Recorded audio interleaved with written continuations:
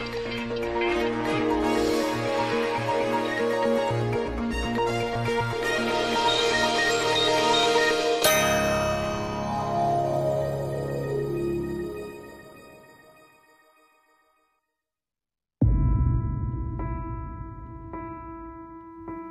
831 incident in Prince Edward Station continues to haunt many Hong Kong people. Over the past year, the last day of every month draws people to the station to commemorate the incident.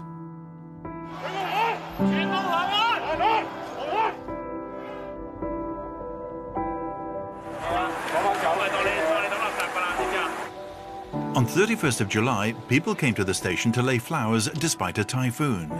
Citing violations of the public gathering ban, the police cleared the crowd for blocking passageways.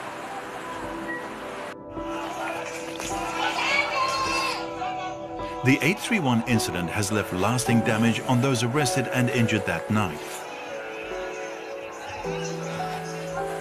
A year has passed. How have they overcome the pain while searching for truth and justice?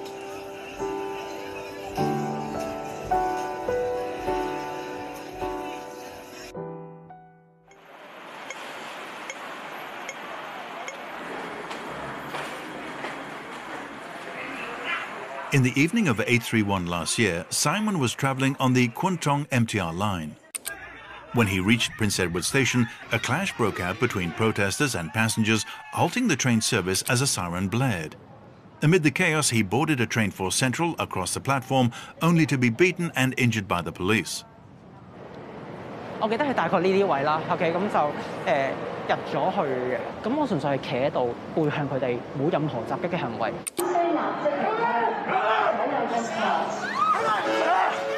直到佢哋打到我第一下嘅時候，我都係完全唔知發生咩事嘅。到佢打第二下嘅時候咧，我就成個人咧撞咗埋去列車道門隔離嘅嗰個曲位嗰度啦。咁然後我再跌咗落地下嘅時候，佢再打多一棍。 Simon was a 17-year-old at the time of the incident. He was clubbed 3 times on the back of his head. Cowering on the train carriage floor, he received first aid. He was later transferred to hospital from Yau Ma Tei Station. 因為我嗰陣時候就坐喺呢個位啦，我哋就接受緊包紮啦。我記得我呢個白色嘅 T 恤咧係變咗紅色嘅，之後就諗自己會唔會被拘捕咧咁樣。哇死啦！我翻唔到學喎，即係我9月2號開唔到學喎，唔能夠翻去見我啲同學喎。 It's only after Simon reached Kwong Wah Hospital that the police arrested him for illegal assembly. He ended up hospitalized for 9 days and received 14 stitches to his head injury.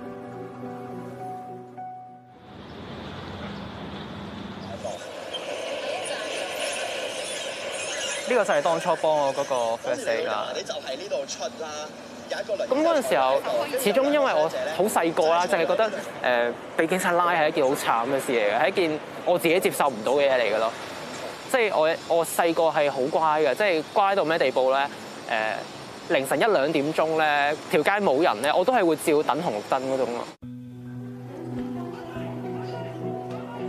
The police watchdog's report on the 831 incident quoted the police as saying they were able to identify violent protesters who disguised as passengers based on their observations and professional judgment. The police said they used the minimum force to restrain and arrest violent protesters who attacked officers. For Simon, the report findings were biased and they failed to get to the truth about the incident. 即係佢聲稱我係喺太子站度參與非法集結啦，咁但係我都係喺太子站係冇做到任何暴力嘅行為咯，我冇同任何一個人嗌過交，我冇打過任何一個人，我甚至連把遮都冇。佢點樣話我係有武器，然後去攻擊佢，或者話我有啲咩嘅做啲咩行為去攻擊佢哋咧？ Even since the 831 incident, Simon withheld his real name in interviews with Hong Kong Connection and other media for fear of repercussions if he spoke about his experience publicly. A year on, he changed his mind. He decided to come forward to speak out against police brutality. 特別係喺7月港區國安法完全生效嘅時候咧，我見到好多人係開始自我審查啦，開始喺網上又自鋪啦，又唔敢講啲口號啦。 我哋首先要克服嘅就係自己嘅恐懼咯。到底想香港變成一個點樣嘅地方？我哋想香港變成一個自由民主、大家暢所欲言嘅地方啦，定係一個充滿紅線、我哋互相要猜忌嘅，我哋係連我哋心裏邊覺得係啱嘅都唔講得嘅地方咯。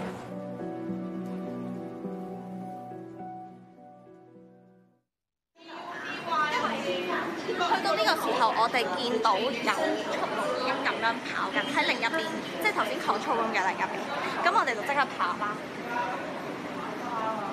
第3個至第4個嗰個廣告牌嗰個位置，我當時喺嗰度。Sonia is another individual who the police arrested for illegal assembly in the 831 incident. She suffered an asthma attack after she was arrested on the escalator. She was one of the 7 seriously injured that got sent to hospital that night. 咁消防員當時係有俾黑色嘅氧氣筒同埋氧氣罩俾我行嘅。In a bid to document the truth, she returned to Prince Edward Station a week after the incident to reconstruct the sequence of events from her arrest through to her transfer to hospital. 第2個喺呢一度追住有個綠色衫嘅男仔打到佢頭破血流啦。即係你每過一日，其實你嘅記憶會越嚟越模糊。咁如果有一日警方佢真係要告你刑事案件嘅時候，其實你講唔翻個事發經過，你會好輸蝕咯。咁二嚟就係就算警方唔告你啫，咁難保我唔告佢啊嘛，我可能要追究翻佢嘅責任。係太子站3至4號月台涉嫌非法集結，我而家正式宣布拘捕你哋咁樣。After filming this reconstruction of the incident, Sonia realized she'd been scarred by what happened to the extent she's afraid to step inside Prince Edward Station. 搭列車經過太子站，我已經頂唔順啦，即係 panic attack 到我成個人係震晒，我係控制唔到，不由自主咁震啦成個人，然後企唔直咯。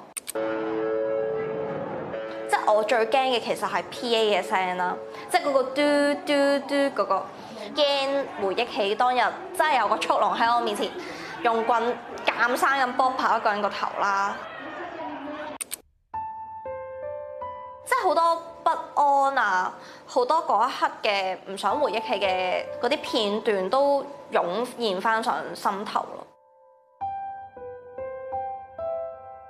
For over a year, there have been different theories about whether anyone died in the 831 incident. Rumours spread online that the police beat people to death inside Prince Edward Station. Even though the police repeatedly clarified that no one died inside the station that night, members of the public continued to come to Prince Edward on the last day of every month to lay flower offerings to mark the 831 incident. Sonia returned to the scene 2 months later. She hoped that the truth about what happened could be revealed one day. 每次翻嚟我都會覺得好心噏嘅。如果港鐵一早俾 CCTV， 根本唔會發生到咁咯。你哋而家進行緊一個非法集結，警方命你哋立即離開。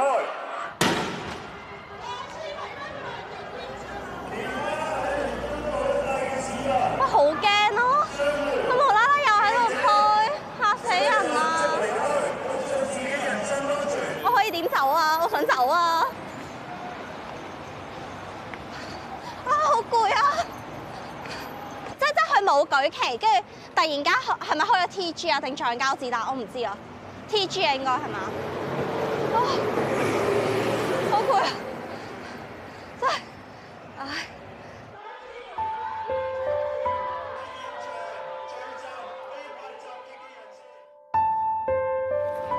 呢個係止暈藥、止痛藥、腦神經藥同埋維生素咯。呢啲算少㗎啦，其實都已經，即係之前嗰年係 keep 住咧要食咁樣咯。Simon received a head injury in the 831 incident. He's had to deal with the after effects of concussion, finding relief for his regular headaches and dizziness by taking medication and doing exercise. 到我係考 DSE 啦，我要去温書啦，都會 feel 到其實自己個能力係差咗咯，嗰個記嘢嘅能力係差咗啦，同埋執不時真係會天旋地轉啊，會暈咁樣嘅。咁所以之前排我記得特別係緊張嘅時候咧，會好辛苦啦，所以我去過2次急症室嘅。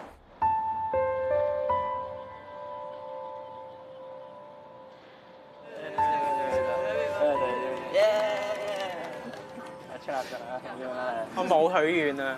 我對呢個香港冇期望。Simon said goodbye to his life as a secondary school student when he turned 18 in May this year. 專登整，真係好啊！多謝你。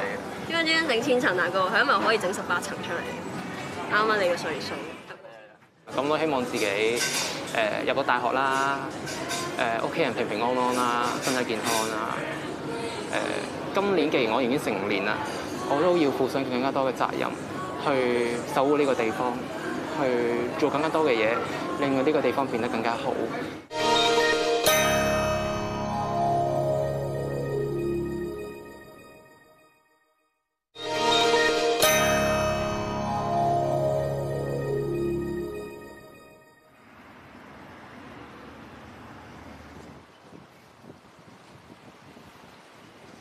報大歡迎你。 Sonia is a student at the Chinese University of Hong Kong. She's one of the arrested persons in the 831 incident. Over the past year, the tumultuous ride of the anti-extradition bill movement and her experience of arrest have given Sonia a whole new perspective on life. 呢一句啦，在世界滅亡之前，我們要堅強生存下去，係我咁多嘅校園塗鴉入邊比較深刻嘅一句嚟嘅。 喺鏡頭面前嘅我係好 tough 好堅強，但係我唔可以否認我都會有我軟弱嗰一面咯。但係當我睇翻啲譬如市民寫俾我嘅心意卡啊、打氣信啊，又或者係睇翻其他手足佢哋就算爆眼啊，佢哋都依然好堅強咁活下去，我就會覺得我都要撐落去咯。就喺個男 CID 幫我扣索帶嘅時候，佢拍打我嘅胸部。 After her arrest, Sonia publicly accused a male officer of hitting her breast in Kwai Chung Police Station. She also said female officers watched her while she was in the toilet. She then revealed her identity and her full name. 校長，我願意鼓起勇氣除低呢個口罩。請問你願唔願意同我一齊鼓起勇氣，同學生同行，譴責警方對被捕人士，包括中大嘅學生施暴？ Sonia's allegations sparked a public outcry. The complaints against police office said it would launch an investigation. It tried to contact Sonia but were not successful in taking her statement. 投訴警察課暫時仍然未接收到係發生喺新屋嶺扣留中心或者係葵涌警署被性侵犯嘅個案。警方亦都留意到係事主今朝就喺媒體對事件有不同嘅講法。而投訴警察課今早亦都已經立即啟動處理程序啦，進行調查。投訴警察課係自己人查自己人，同埋參考翻以往嘅數據，根本好多時就係唔會真係成到案。如果呢一個機制係冇效不特止，而且有機會會令到我身陷險境，會原告變被告嘅，咁我點解要去？ Hong Kong Connection contacted the police to inquire the progress of their investigation into Sonia's allegations. The police said they do not comment on individual cases. They stressed that CAPO would handle complaints fairly and impartially in accordance with established procedures.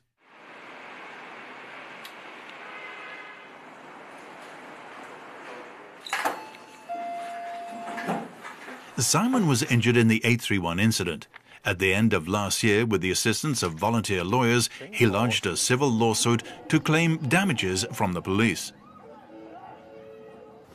見到係3條血淋淋嘅紅色嘅傷口咁樣咯，跟住嗰陣時我就覺得哇咁恐怖嘅。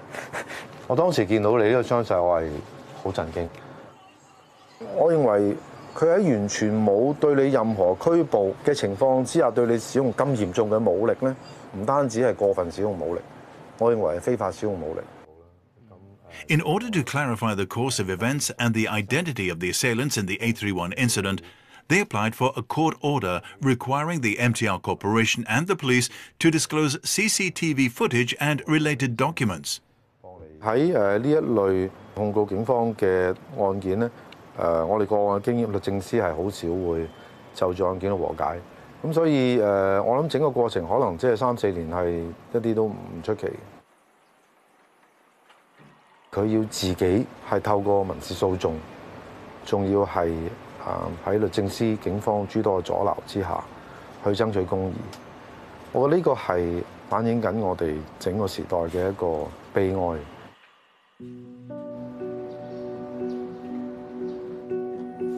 今日其實係去區域法院啦，睇下會唔會法庭會唔會批准警察去公開閉路電視片段啦、警方文件啦，同埋一啲相關嘅資料嘅。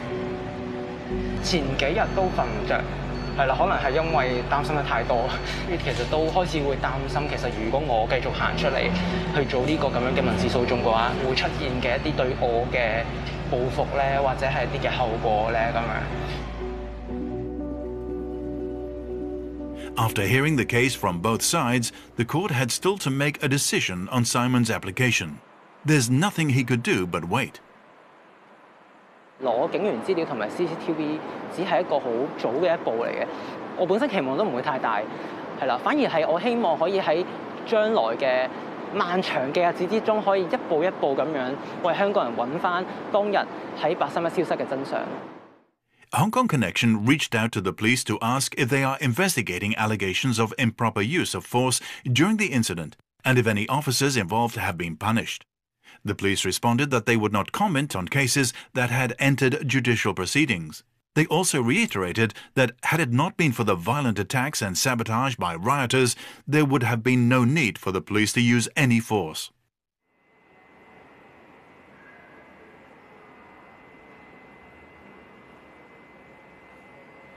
After Sonia publicly accused the police of sexual violence, she started receiving a host of harassment calls and threatening messages. There was also a barrage of criticism against her online. 戲精常扮弱者博同情，謊言作假，天使所長。學校個個背後都話你當蛙，會有人話我老屈，有人話咧就係扮可憐啊，咪為咗收兵啊。我會覺得精神病呢個指控啦，同埋性嘅指控係更加嚴重咯，即係對我嚟講，我都會更加傷心咯。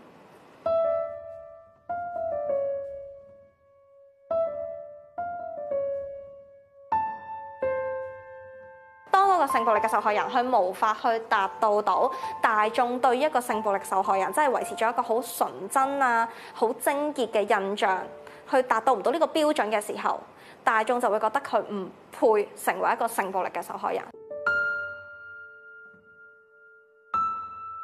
我係真係受傷啊！我真係有喊過，我真係每晚發噩夢，我都覺得好受傷、好傷心，又好憤怒，亦都好無奈。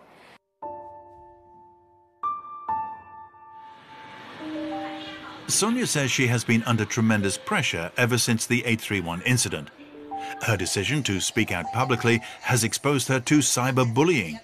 At the same time, she has to cope with the stress of her university studies and the strains of life. As a result, her depression has got worse and she was even hospitalized once after a drug overdose.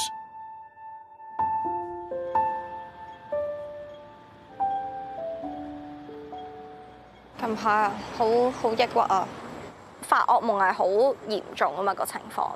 因為我最深刻其實係覺得擋鐵嗰啲死人 PA 聲，跟住之後再加黑房啊，跟住咪再加咪性暴力一連串，好 shame 咯，好 disgrace 咯。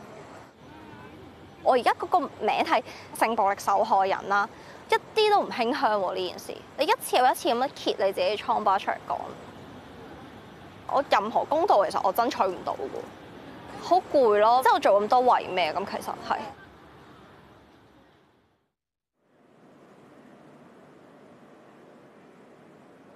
你哋要唔要陪我一齊睇啊？好驚啊！嗱，我撳㗎啦，我真係撳㗎啦。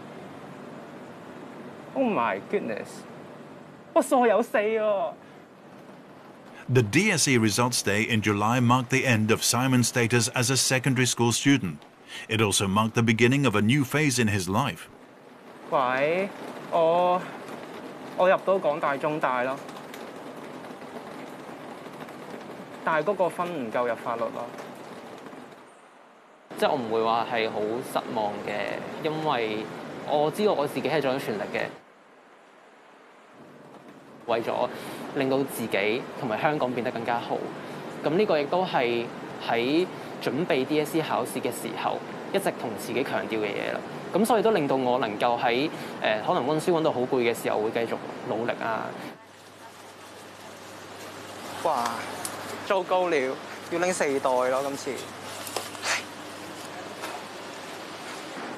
因為我平時好少會出嚟拎咁多重嘢啊嘛，咁第一日翻工就覺得好辛苦咯，即係翻到屋企咧都全身酸痛咁樣。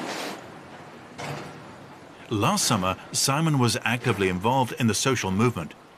He experienced injuries and arrest in the A31 incident. This summer, he took up a part-time job working hard amid the pandemic to ease the burden on his family and to prepare for the start of the school year at Chinese University in September. 即係無論係講緊舊年經歷嘅各種嘅風波啦，定係話而家我讀完書出嚟做嘢，有好多唔同嘅經歷，呢啲對我嚟講都係一個成長嘅過程嚟嘅。